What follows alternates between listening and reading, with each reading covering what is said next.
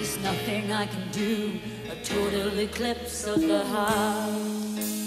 That's Bonnie Tyler's Total Eclipse of the Heart, and the 1980s hit is getting new love thanks to the total solar eclipse happening August 21st. Tyler will perform the song live Monday aboard a Royal Caribbean cruise just as the moon crosses the sun's path. But the song doesn't mean what you might think. It's actually about vampires. Dracula? More specifically, vampires in love. Before the song's title changed to Total Eclipse of the Heart, it was called Vampires in Love. Back in 2002, the man who wrote the song told Playbill, "If anyone listens to the lyrics, they're really like vampire lines. It's all about the darkness, the power of darkness, and love's place in dark." Luckily, the cruise ship where Tyler will perform should have a complete view of the eclipse when she hits the chorus, so that whole darkness theme still totally works.